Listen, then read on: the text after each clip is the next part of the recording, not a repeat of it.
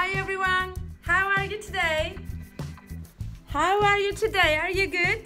I am too good. And today I want to talk to you about hats. No, I'm not changing my profession. I'm not selling hats, but who knows, maybe in the future. I do love hats, but you know that already, don't you?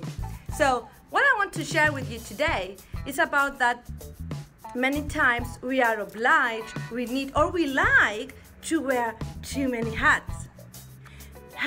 For example, women, we are wearing too many hats anyway. For example, we are wearing the hat of being a housewife, we are wearing the hat of being a professional woman, we are wearing the hat of being a mom, a lover. We have so many hats, but Ben has few hats too, so I don't want to make them feel that they are not multitask, but anyway.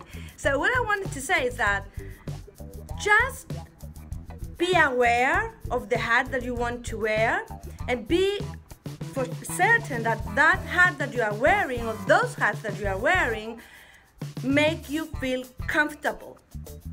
Make you feel comfortable, because for me the most important thing is for us to feel comfortable, to feel confident, feel energized and good with ourselves.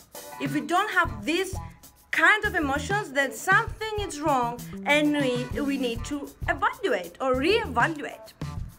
So just make sure what kind of hats you are wearing, and if those hats or that hat make you feel comfortable, relaxed, energized, and happy. Yeah, of course I know we cannot be happy 100% every day and every day. We have the good days and we have the bad days. It's normal. It's very normal. And you know, as I very often say, if we don't have a cloudy sky, we won't appreciate the sunny sky. And from the cloudy sky, we learn so much things in order to make our sunny sky brighter.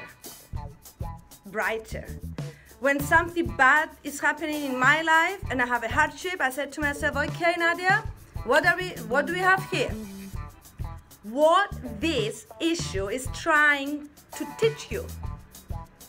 And of course, it's not all the time pleasant. So please, sit down, write on a paper, how many, first of all, and hats are you wearing, and what these hats, what emotions they create